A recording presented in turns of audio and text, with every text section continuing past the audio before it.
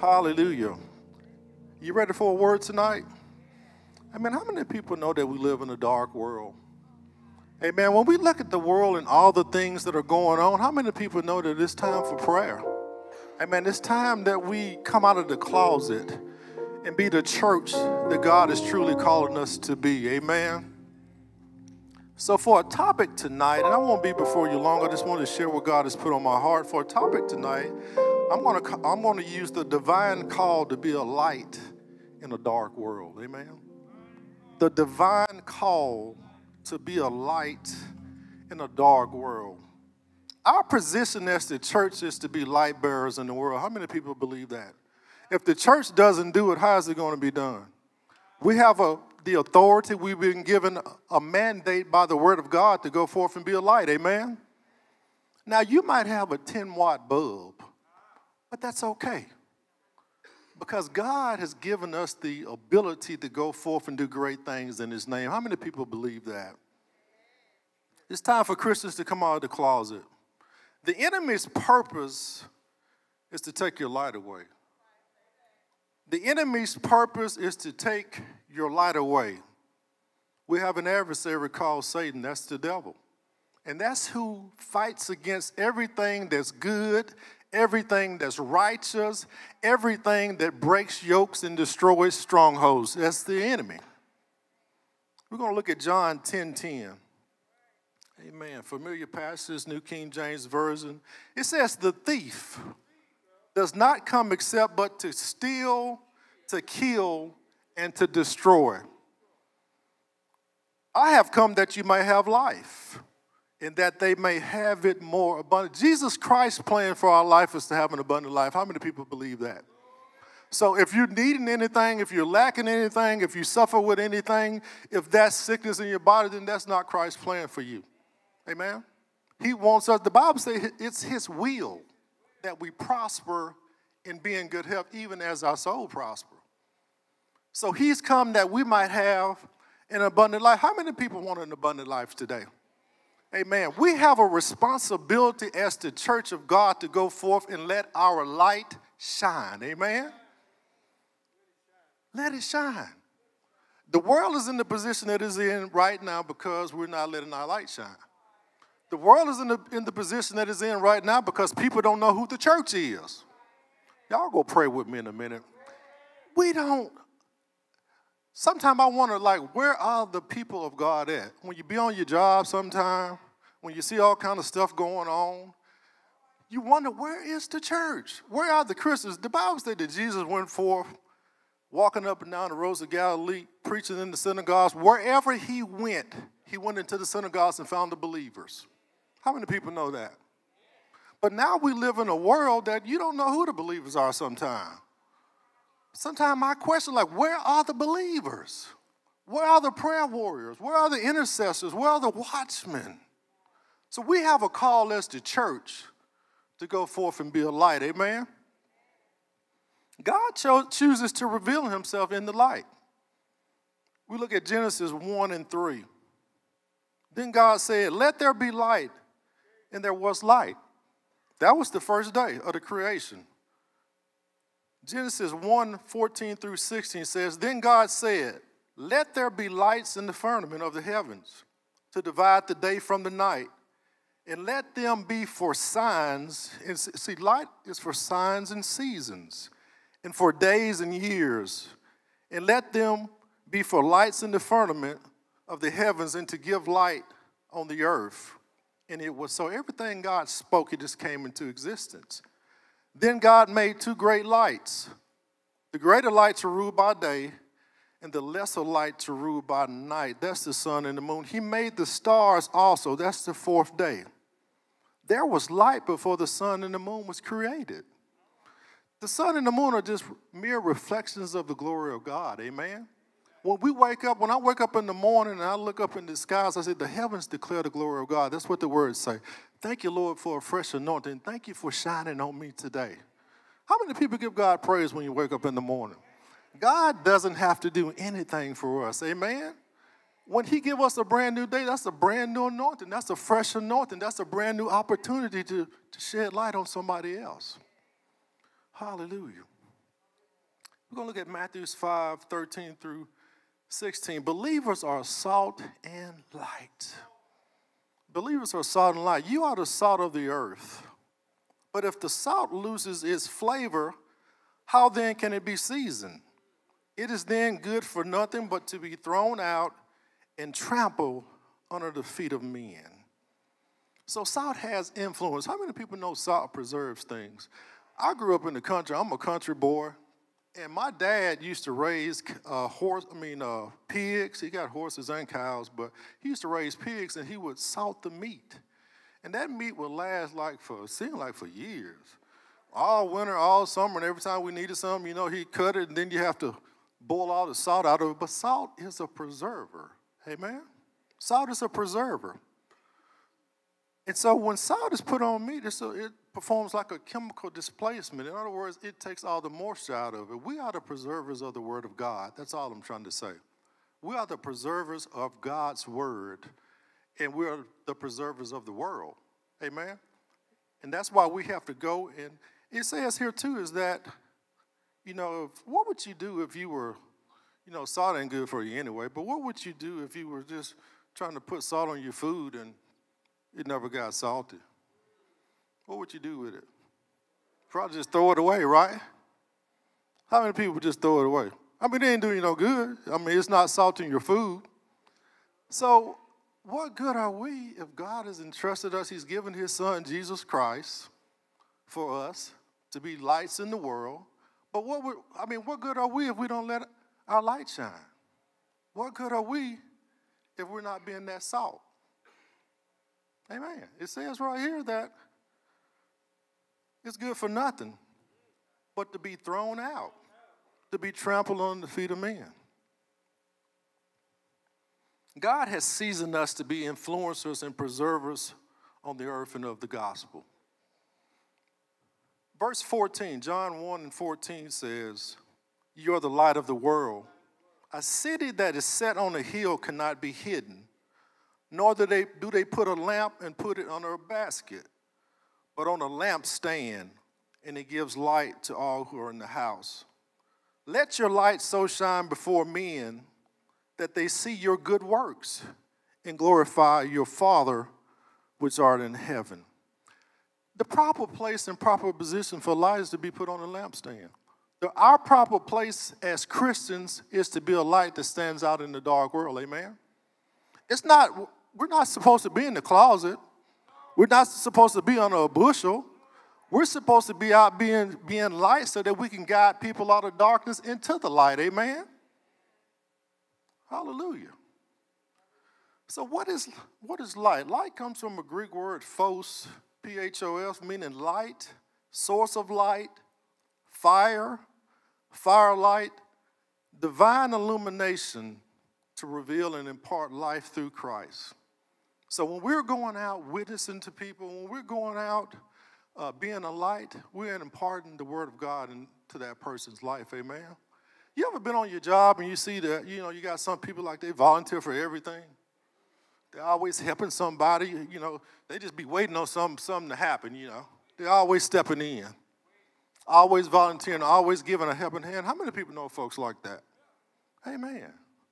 They're being a light. And if we had more people being a light, then we wouldn't have so much darkness in the world, amen? So we need to let our light shine bright. Amen. We need to let our light shine bright because we live in a dark world. Look at all the things that are going on in the world. How many people agree that it's time for us to shine brighter? In other words, to increase our footprint in the earth. God's given us power. He's given us authority, but we got to use it. Jesus Christ's work is a finished work. Amen. He's given us the authority in all the earth to go forth and do great works. We're going to look at John 8:12, New King James Version. It says, "Then Jesus spoke to them again, saying, I am the light of the world. He who follows me shall not walk in darkness, but will have the light of life." He who follows me shall not walk in darkness, but have the light of life. Look at somebody and say, you don't have life without the light. You don't have life without the light of Jesus Christ, because Jesus Christ is the light. And that's why we walk in the light, so that we can fulfill his purposes. Why do you think the world is in darkness? It simply says here, the reason that the world is in darkness is because they are not following Jesus Christ.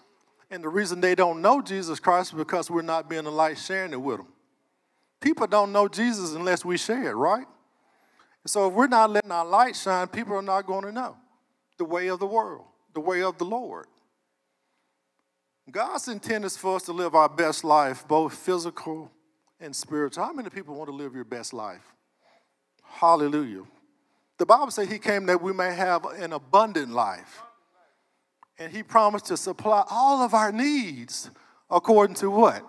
His riches and glory. Somebody say hallelujah. Amen. We are created in the image of God, which gives us the capacity to know his eternal life. We're in God's image, which means that we're like him. Amen.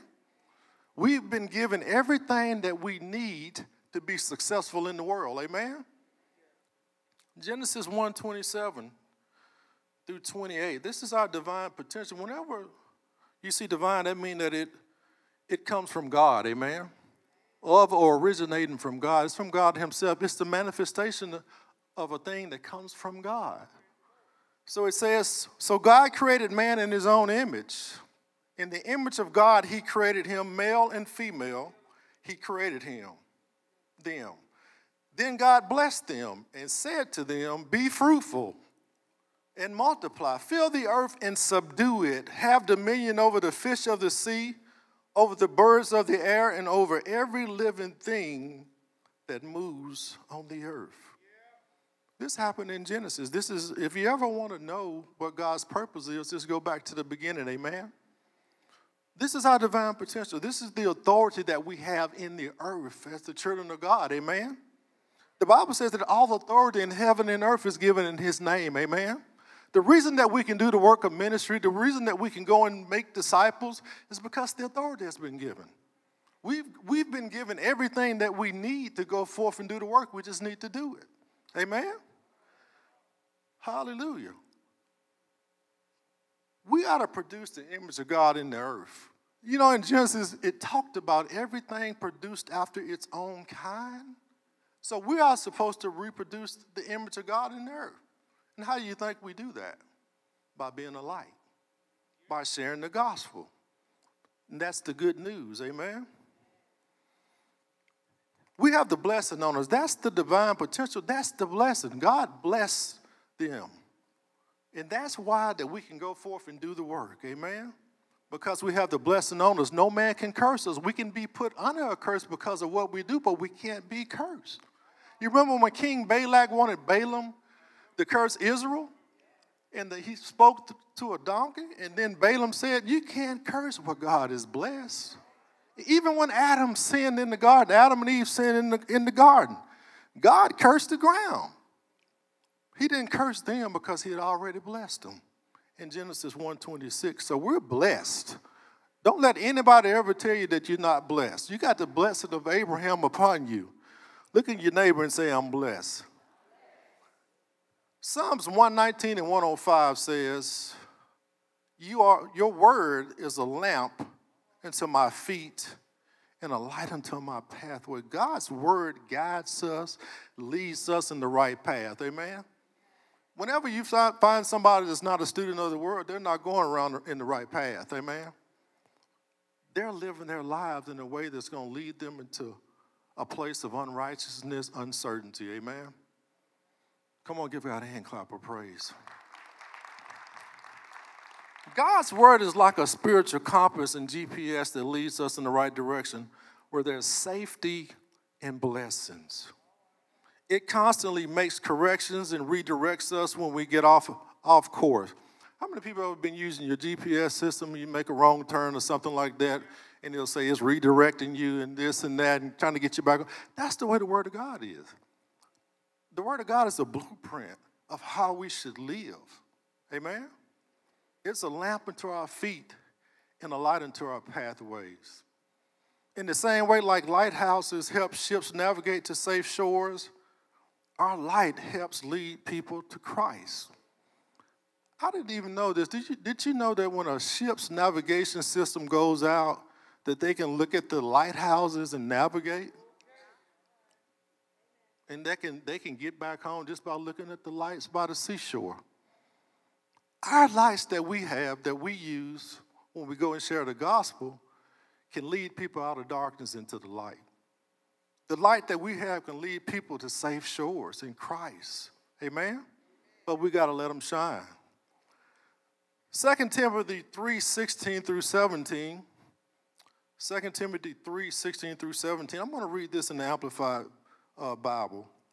It says, all scripture is God-breathed, given by inspiration, by divine inspiration, and is profitable for instruction, for conviction of sin, for correction of error and restoration to obedience, for training in righteousness, learning to live in conformity to God's will, both publicly and privately, behaving honorably with personal integrity and moral courage, so that the man of God may be complete and proficient. I like that. That the man of God may be complete and proficient, outfitted and thoroughly equipped for every good work. I'm going to read that again. That the man of God may be complete and proficient and outfitted and thoroughly equipped for every good work. Look at your neighbor and say, God has a work for you to do. Everything God created, he created it with a purpose and a plan. Amen?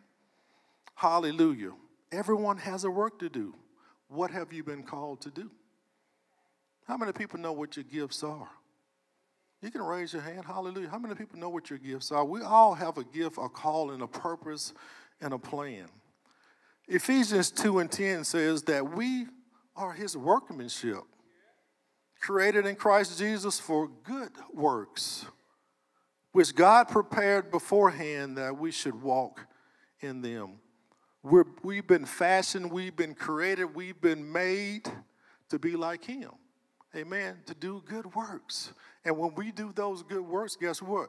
We're letting the light shine. We're being a light bearer to the world. 1 Corinthians 12:7. But the manifestation of the Spirit is given to each one to profit of all. For the manifestation of the Spirit is given to each one for the profit of all, which means that everybody has something. Everybody has been given a gift. Everybody has a purpose. Everybody has a plan that God has for them to go forth and be a light. Amen? I mean, you just don't turn the light on when you come to church and you turn it off when you get in the car and you go to your jobs and you go in the marketplace and you go wherever you go. That's why the world is so confused. That's why the world is so confused, is because they don't know who the light is. They don't know who the true light bearers are, because so many people, that we see in the church, their lives are not lining up with what they're professing to be. Amen. The Bible says you'll know a tree by the fruit that it bears. People are looking for the fruit. People are looking for the fruit. They're looking for something that lines up and represents who they say they are. Amen. And it's tough sometimes, because there's an expectation when you say and stand up for righteousness that you're going to live a certain way. Amen. Hallelujah. The word manifestation that comes from a Greek word that means the coming of light. But the manifestation of the Spirit is given. In other words, there's things that come to light when we go forth and use our gift. God makes things come to light to us, what our gifts are, so that we can go forth and use those gifts to glorify his kingdom. Hallelujah. Which means that we all have the ability to become visible light bearers of the world, of the word of God. Amen. Hallelujah. Ephesians 4:11-12. Familiar scripture, Ephesians 4:11-12. New King James Version says, and he gave some to be apostles, some to be prophets, some to be evangelists, some pastors and teachers, for the equipping of the saints for a work of ministry, for the edifying of the body of Christ. That word ministry means service. Amen. Everybody that Christ called, he called them to be a servant. Amen, a servant. So that word means servant. And these, I always say when I read this, he gave the psalm. You ever think about that you could be part of the psalm? So many times we push the psalm out on everybody else. Yeah, that's bishop and that's apostle such and such and this is, but you could be part of the psalm. That could be your calling. That could be your gift. Amen. How many people believe that? I mean, we're being perfected to go forth and do a work, but the work that you do could be part of the fivefold ministry. You ever thought about that? So he gave some. And the only reason God gives any gift is to equip us to do a work of service. And God requires us to do the work that he's called us to do. And it's for the edifying of the body of Christ. And that word edify means to build up. So the ministry work that we do builds up the body of Christ. Amen. It builds the body of Christ. Of anything that you see, if something is tearing something down, then that's not of God. Amen. That's not of God, because we build things up for the kingdom. We build things up for our daddy so that we can go forth and make him happy and do the true work of ministry. Philippians 2:13 through 16, New King James Version, Philippians 2:13 through 16. For it is God who works in us both to will and to do for his good pleasure. That means that's God aligning his purpose with his will for our life. Verse 14 says, do all things without complaining and disputing. That can be hard to do sometimes. It says, do all things without complaining and disputing, that you may become blameless and harmless, children of God without fault in the midst of a crooked and perverse generation, among whom you shine as lights in the world, holding fast the word of life, so that you may rejoice in the day of Christ, that I have not run in vain or labored in vain. Amen. Come on, give God a praise. Hallelujah. Now you may ask yourself, how many people know that everything has to do with light? Even your body has light energy in it. Your cells, your nervous system, all that is powered by light and energy. How many people know that? You got energy in your body. Light is a type of energy. Light exists in tiny energy packets called photons. And I'm not going to go to science class, but I'm simply saying light is energy. The Holy Spirit is energy. The Holy Spirit is power. Amen? Hallelujah. If I was to cut all the lights off in this church, you think that y'all could come to this light? Can somebody turn the lights down just a little bit?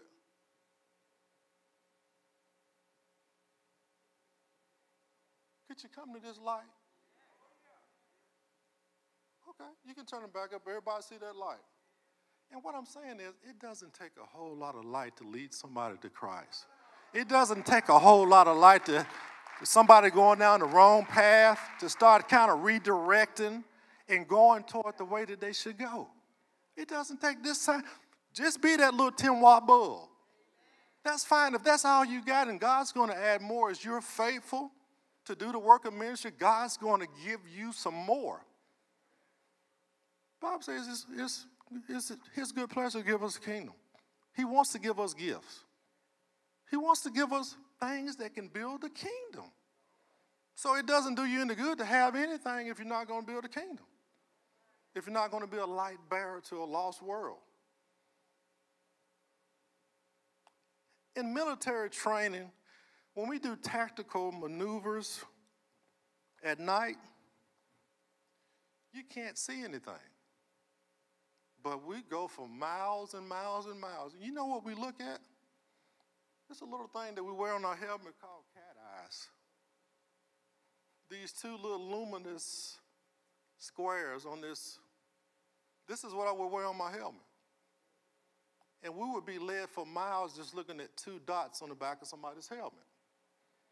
once again, it doesn't take a whole lot of light to lead somebody in darkness. You can't be shining flashlights when you're in enemy territory. Amen? Somebody talk to me. But just these two little lights. I've marched for miles looking at these two little luminous lights. I didn't know who was in front of me sometime. All I could see was the light. And that's all this dark world needs is your light. They don't have to know who you are. If you're in the marketplace, if you're on your job, if wherever you are, just be a light. Because you're leading them, you're guiding them even when you don't know. So just be a light that shines in darkness so that men will see your good works and glorify God. Everything we do is to give God glory. It's not about us, amen? Look at your neighbor and say, it's not about me. Light doesn't care about darkness. I've been talking about we live in a dark world, but light doesn't care about darkness. If we harness enough light, we can expel darkness. And so many times, we know how to get the light out of the darkness out of this room. We just turn the lights up. But when it comes to the demonic forces and spirits in the world, we act like we ain't got sense enough to know what we need to do. Turn the light up. Turn your light up. Let your light shine so that men will see your good works and glorify God in heaven. Your proper place as the church is to be on a light, on a lampstand. It's not to be hidden. It's to be on a lampstand, to be lifted up so that men will see. The only way that people know Christ is if we tell them. When we leave church, we didn't got the message. Let me turn my light off too. And we get the message, we should be going out finding somebody to share that message with. Amen? The early church was the Acts 2:42 church and the Acts 6 church, the Bible said that they continued steadfast in the apostles' doctrine, in fellowship, breaking the bread, and prayer. And the Bible said miraculous wonders, signs and wonders were done at the hands of the apostles. People had to believe because there was a manifestation of power and authority. Hallelujah. Come on, give God a praise. Hallelujah. Now, the Holy Spirit is our power source. Hallelujah. Acts 1:8, New King James Version, very familiar scripture. But you'll have power. And this was when, the disciples was asking Jesus, at this time will you restore the kingdom of Israel? And he said, it's not given to me to know the times and seasons. You don't need. In other words, he's saying you don't need to know all that. This is what you need. But you'll have power when the Holy Spirit comes upon you.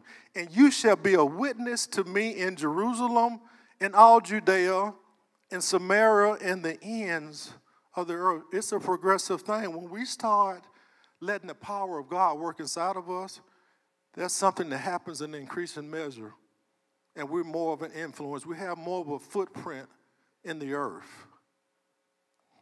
But we got power. We just got to use it. Hallelujah. We just got to use it. Luke 24:48-50, New King James Version. And you are my witnesses of these things. Behold, I send the promise of my Father upon you, but tarry in the city of Jerusalem until you are endowed with power from on high. This is Jesus, before he was walking with them, he went everywhere that they went. And so now he said, don't go anywhere till you be endued with power from on high, because he's getting ready to go to the Father. And Jesus Christ's work, how many people knows that Jesus Christ's work is a finished work? We're the ambassadors in the earth. We are the lights in the earth. And so he's given us his word to go forth and do the work. Amen? So we're his ambassadors. Power comes from a Greek word, dunamis, which means miraculous power, might, strength, and you can begin to shout whenever you get ready, ability, the inherent power of God to do the work of ministry. We can't do anything without power. That's why we're in this season at the Guiding Light Church now. The season of revival, the season that God's doing a new thing. God wants to manifest his power in a mighty way in this church. But we can't go forth and be a light of the world unless we let our light shine, unless we get this dunamis power. The power to change lives, the power to heal the sick, the power to even raise the dead. He said, greater works we'll do because it goes to the Father. Some stuff we don't even consider that we might be able to do, and therefore you'll never do it. Because he said we'll do greater works because he goes to the Father. There's a greater administration of God's power through the Spirit. He said, I won't leave you comfortless, but I'll send the Comforter in my name, even the Spirit of truth that'll guide you into all truth. Give God a praise. Amen. We live in a dark world. When we look at all the things, and I'm almost done. First closing there, but I got a couple more minutes left. We live in a dark world with dark entities, demonic forces, and demonic powers. We look at government corruption, gun violence, suicide, war on terror, war on drugs, deployed armies and all our service members on foreign soil fighting wars, sex trafficking, bullying, climate change, and destruction of natural resources, religious conflicts, poverty, abortions, corrupt banking system, and on and on and on and on and on. We got trouble in the world. We've got to be a light that shines in darkness. You can be those two little squares on the back of my little band right here. That's okay, but just start doing something. Please, how many people are going to commit to do something, to let your light shine greater than you've been shining before? Amen? Because the enemy is not playing. The enemy is not playing. You can play if you want to, but when you go forth, your ministry is not going to have any power. Amen? Now we talk about darkness. My son, I was a friend that he grew up with from a little boy in our neighborhood. They grew up together, since kids, elementary school.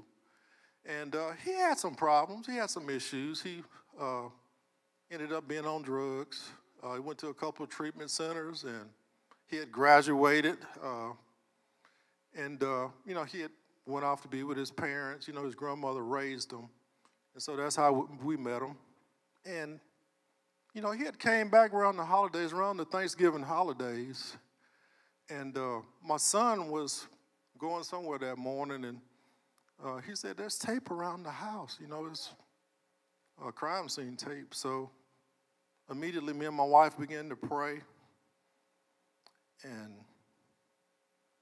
we just asked God to intervene. Amen. How many people know that you don't know what to pray for sometimes? You don't know what's going on. But the Bible says the Spirit will cry out. When you don't know what to pray, the Spirit will cry out. And so we later found out. And, I mentored him. He was part of a local church there in McCalla. And I prayed with him. I would take him out because his grandmother had a hard time with him, So I would try to be a light. And what we later found out is that he had committed suicide. He took his life around the Thanksgiving holidays last year.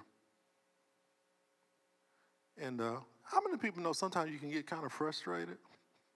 Because you'd be like, wow, I was trying to let my light shine. But all we can do is what we can do. Amen?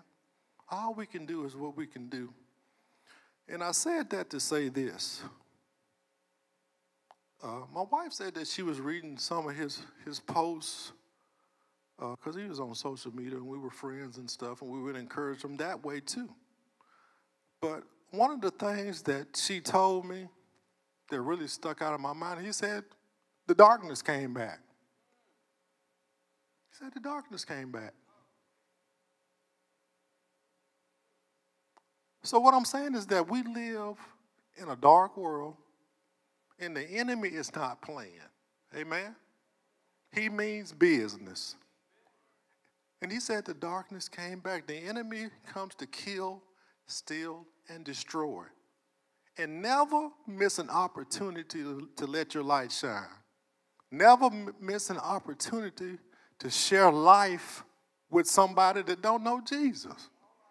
Because guess what? That could be their last day. The word that you give them could be the only word that they can hang on to. It's serious business. You know, so many times we go home and we just, it's just our kids, our bills, and our job. We don't even think about anybody else. But we live in a dark world, and the enemy is not playing, and he's stuffing out our children and our kids. And they live just 3 or 4 houses down from us. He killed himself, committed suicide. So we need to really consider when we're going out, when we see something, we need to be a light. We need to realize that the enemy's plan is to take us out. Amen. Hallelujah. So don't negate being a light bearer because it's serious business. What we fight against is not something that we can see. It's not a natural type of warfare, amen? Ephesians 6. I'm going to read this, and I'm going to read 5 points to becoming an effective light bearer, and then I'm going to be done. Talks about the whole armor of God. Ephesians 6, 10 through 12, New King James Version. It says, "Finally, my brethren, be strong in the Lord and in the power of his might. Put on the whole armor of God, that you may stand against the wiles of the devil.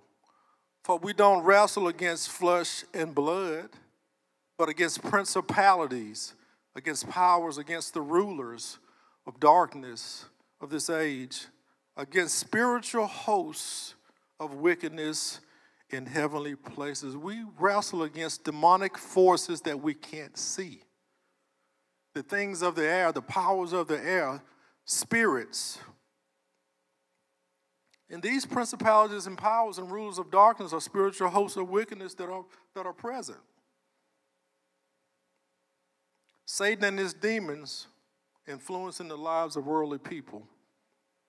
Those who are in authority over territories, kingdoms, and systems of the world being controlled by demonic forces. We wonder why your boss is so evil. You wonder why we got issues in government. You wonder why we got issues in City Hall. You wonder why we got issues in the county commission. It's because of demonic forces controlling people. And this warfare that we fight is not a physical warfare because we've been fighting overseas for years and we still haven't won. We've been in Iraq and Afghanistan and everywhere else that you don't know. And we haven't won yet. We just keep fighting because it's spiritual warfare. This war that we wage can only be done in the spirit. We only win in the spirit. So we have to wage war with our spiritual weapons. Amen? Come on and give God a praise. You have to have a strategy. A strategy is a battle command, battle plan. You have to have a strategy to beat the devil, to win against the devil. You don't just wake up and win against the devil. He's the adversary. You have to have a strategy. You know, when the military deploys, we don't just go out and just do something. We find out what the enemy's capabilities are. We do reconnaissance. We collect information, vital information that's important to you winning. They find out what their weaknesses are, troop size. They find out where they're located. You might need to know that. You can't fight something you don't know where they're at.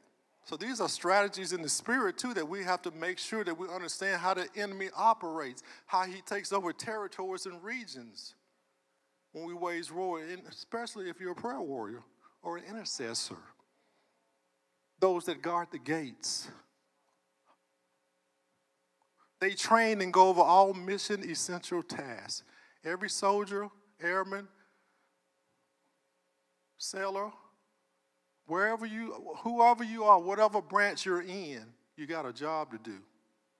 And they're going to make sure you know how to do it too. They're going to make sure. So they train and go over all the mission and central tasks. Ephesians 6:13 through 18. Therefore, take on the whole armor of God that you may be able to withstand in the evil day, and having done all to stand, having done all, stand. Stand therefore, having girded your waist with truth, having put on the breastplate of righteousness, and having shod your feet with the preparation of the gospel of peace. Above all, taking the shield of faith with which you will be able to quench all the fiery darts of the wicked one, and take the helmet of salvation and the sword of the Spirit, which is the word of God. Praying always with all prayer and supplication in the Spirit, being watchful to this end with all perseverance and supplication of the saints. Hallelujah. 5 ways to become an effective light bearer. Amen. 5 ways to become an effective light bearer. Number 1 is identify the source of the light. Identify the source of light. God is the true light. Amen. John 1:4, and this just reinforces some of the scriptures that we already went over. John 1:4 says, in him was life, and that life was the light of men. Amen. Number 2, understand the purpose of the light. The purpose of the light creates intimacy with God. Amen. Whenever we're going out sharing the gospel, whenever we're going out being a light, whenever we're going out being salt, we're creating an intimacy with God because we're sharing his word. Amen. John 8:12, New King James Version. Then Jesus spoke to them again, saying, I am the light of the world. He who follows me shall not walk in darkness, but have the light of life. How many people want the light of life?